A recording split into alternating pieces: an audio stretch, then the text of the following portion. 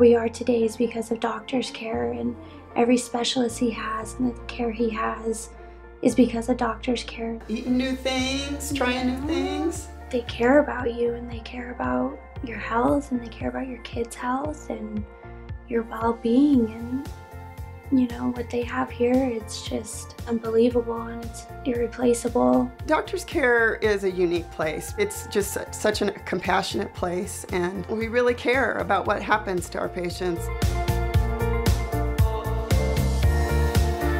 Doctor's Care was founded in 1986 with the idea that when patients have needs, and we have all these wonderful physicians and hospitals in our community, that we just need to make that connection happen.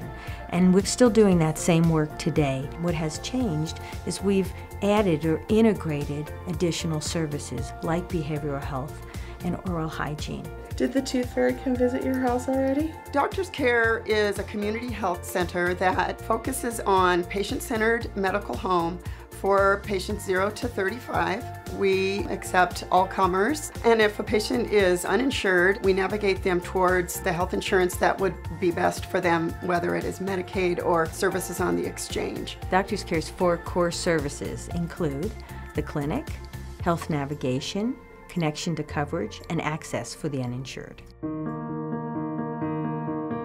Nathaniel is a very special little boy with a very special mom. He really struggled after 6 months with a lot of respiratory hospitalizations and GI stomach problems. Probably about 5-6 months, I started realizing he wasn't hitting certain milestones, and you know, a lot of people told me it was just because he was preemie and he had a surgery when he was a month old. He'd catch up.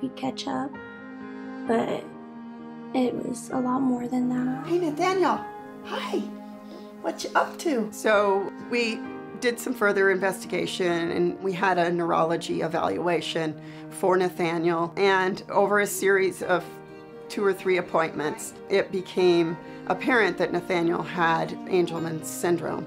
And this was an extremely difficult diagnosis for anyone, let alone a young, struggling family, to hear.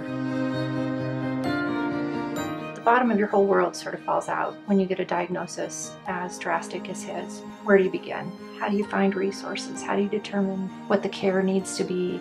He's going to need a neurologist, a GI doctor, a pulmonary doctor, and how do we navigate that? We have navigators, wonderful volunteers and staff that say to the patient, where are you today? And what's getting in the way of you getting the health care you need? And if the patient says, well, I don't know where I'm going to get food tonight to feed my family, then let's start there. When she received his diagnosis, the first thing I did was email Doctor's Care and let him know that, you know, we probably needed to address a whole new care plan. And not only did they help us address that and coordinate all of the specialists, which was phenomenal, but to work with Chelsie and address a new family plan for her because she'd planned on being a working parent and was not going to be able to work because of Nathaniel's disabilities. Way up. They were able to help coordinate and find a program that would help her still be able to work and support her financial needs as well as his medical. So it's our connection to job training programs and food programs through the faith-based community, through social services.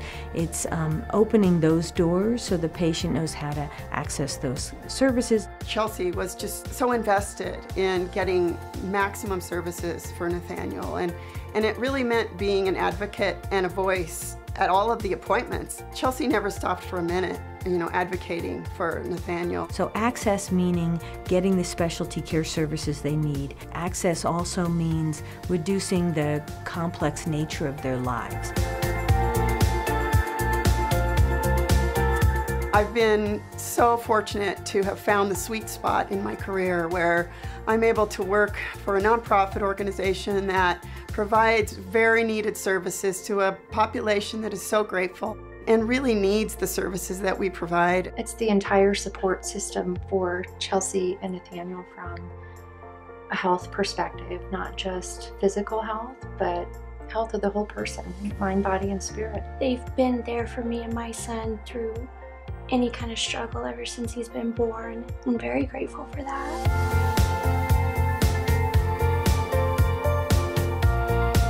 That means the world to us.